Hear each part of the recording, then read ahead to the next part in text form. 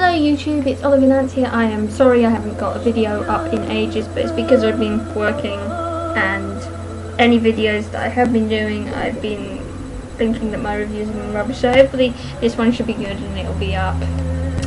Anyway, I'm very pleased with myself. You probably can't see it because it's all dark in this room thanks to a stupid light that busted itself and now is on a 40 watt bulb rather than a 60 watt.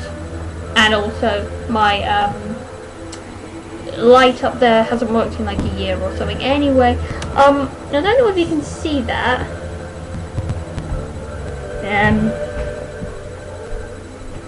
Up here, I'll have to show you this in the day, probably in 10. But yeah, that I basically reorganised my bookshelf, so now I've got 2 extra shelves free to put all my stuff in. Which is pretty cool because I was running out of room, and considering all the books, book series I want to buy and such, it's going to get pretty packed. I've managed to fit my Harry Potter books back onto the bottom shelf after letting me think of my wardrobe video or something. And I was looking at them this morning, I was thinking they're really damaged.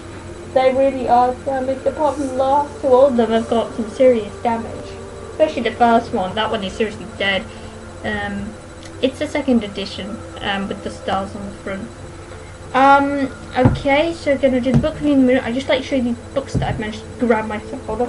So it's essentially a mini haul.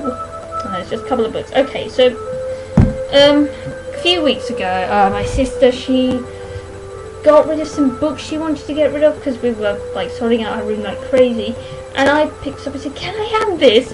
It's Here There Be Dragons. It's the first one in a series. It's by James A. Owen, and it's the Chronicles of the Imaginarium Geographica. And basically,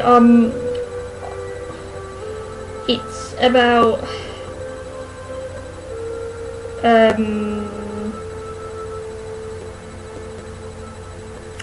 these 2 boys, I think. And they have to go and find... They have to go somewhere because they've got hold of this book called the Imaginarium Geographica, and they're chased by this half man, half werewolf called Wendigo. It sounds very good. I'll probably do a review of it because I don't know how well known this is. But anyway, it's the first in a series, so I'll have to buy the other one when I read that. And the other one I got hold of in a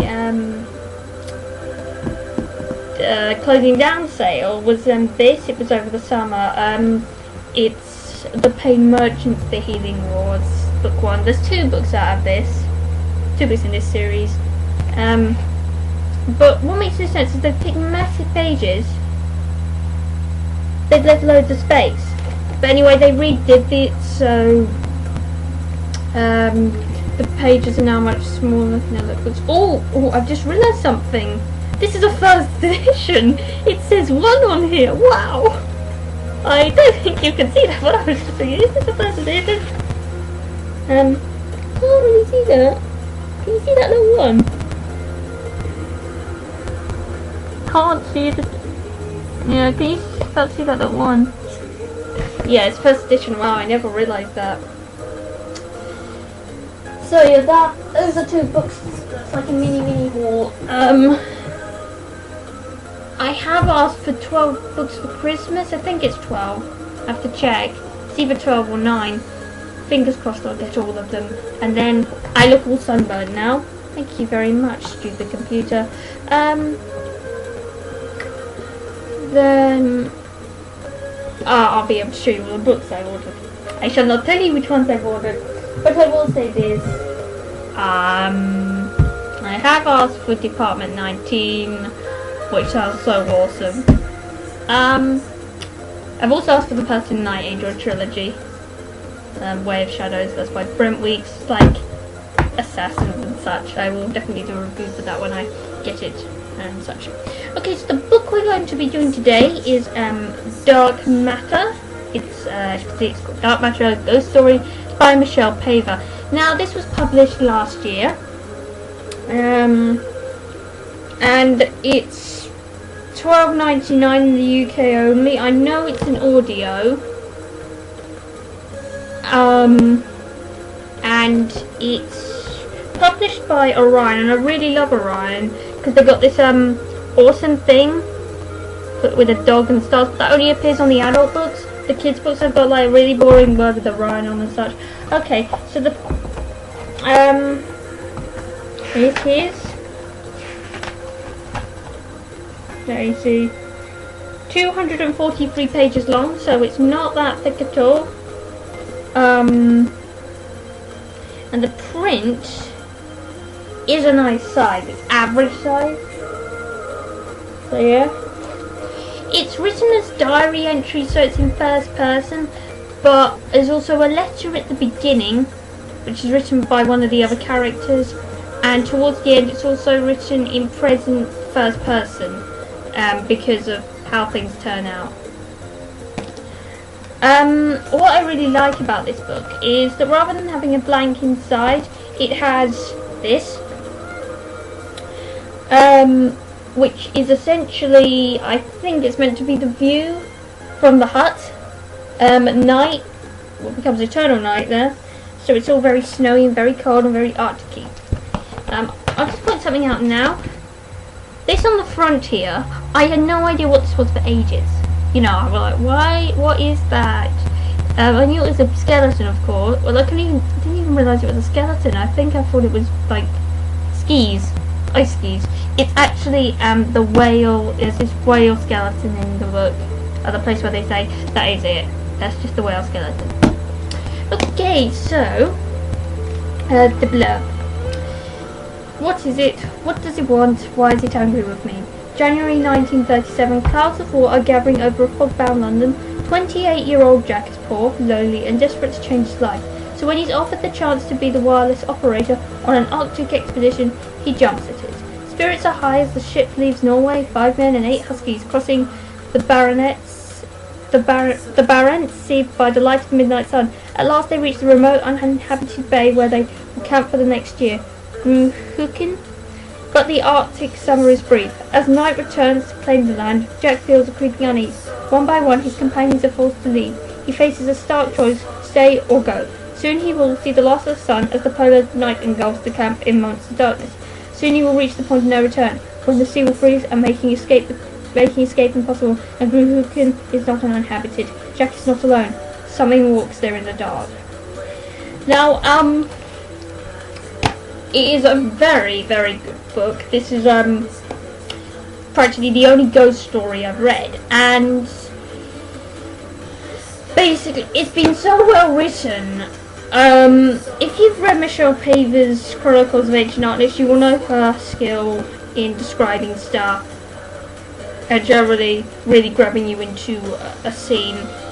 She doesn't fail on here, and because it's an adult book, it's slightly more descriptive, maybe use a bit more interesting words. But yeah, it was really, really well written, because as it drew to close, the book was generally making me feel sick, because I got so scared. I mean, I only get like sick scared like that when it's really scary. I mean, when I watched The Empty Child and the Doctor Dances, it's the Doctor Dances, I felt sick when I was watching the end of that. So this again is quite scary. It took me a little while to get through, because it wasn't the sort of thing I usually read, I don't think, and also because it's an adult book, and I find adult books sometimes a little bit hard to get through. But what I really liked in it was, just what made it really interesting was Jack's ability. You know, he was trying to reason what he was hearing and what he was seeing and such. But it was really well written, because, you know, you only got the presence of the ghost. You know, you didn't actually really see what it was, and you know, it was just sort of like lurking there, and it was really, really good. And I got pretty scared, because I was a little bit apprehensive about about turning out the light when I finish reading it at night. I mean, how sensible is that? So yeah, I'd say if you were looking for a something that's not too long and a good read and something good for winter, you know, get this. And I would seriously say that if you can't be able to read, go and listen to this on tape because it'll be just as atmospheric. You know, it'll be a very, very good read.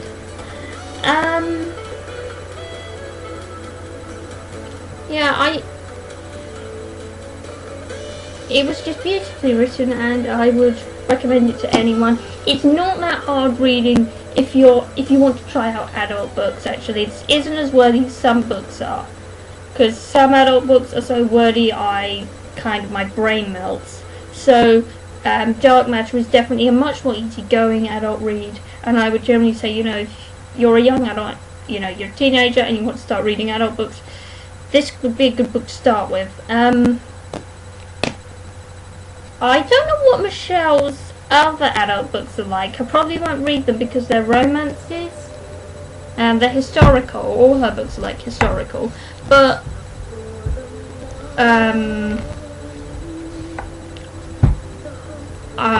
they're probably written to around about the same quality and everything, and it's a very, very good read. So I would say, you know, if you're looking for a good one, just pick this up.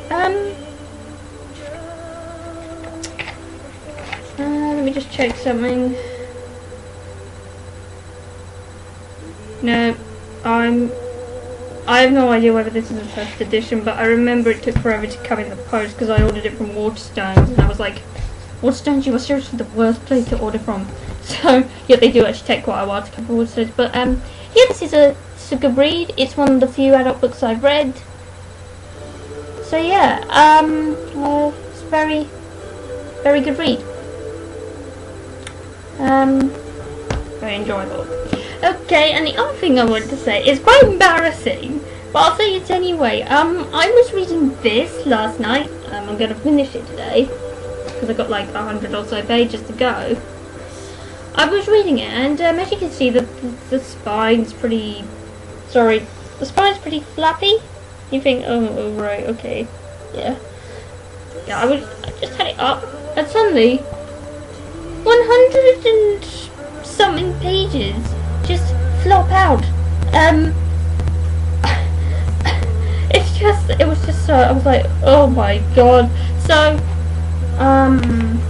hopefully I'll just be able to like sneak that back in. Like, I mean, some of the books in there are pretty damaged, so I may take some money to the library and say this accidentally ripped. Here's some money for a new copy. Yeah, but this is a very well used copy. It's been like out since 2006 so many times. Get used to thingies. But yeah, yes, I do read Charlie Bone. I know I'm 17 and I read Charlie Bone. This is because I find that some like preteen and children's series are actually better than some YA. Because what I like about kids series is they focus more on the friendship and the trust and the general action, and then YAs it's just annoying romance. And I'm not sure how many boy YAs there are out there, or like unisex YAs there are out there, so it's pretty hard to find me a YA. Okay, so I think that's all. I'm going to be probably reviewing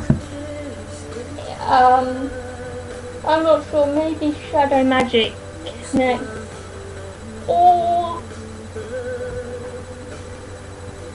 Alien. I've been meaning to review that and it kept on fudging up my review, so I'll do Alien probably next, and I also am planning to do Ingo at some point. So there we go. That's all. Bye. I will see you whenever I have got time. Hopefully soonish. Yeah. Bye.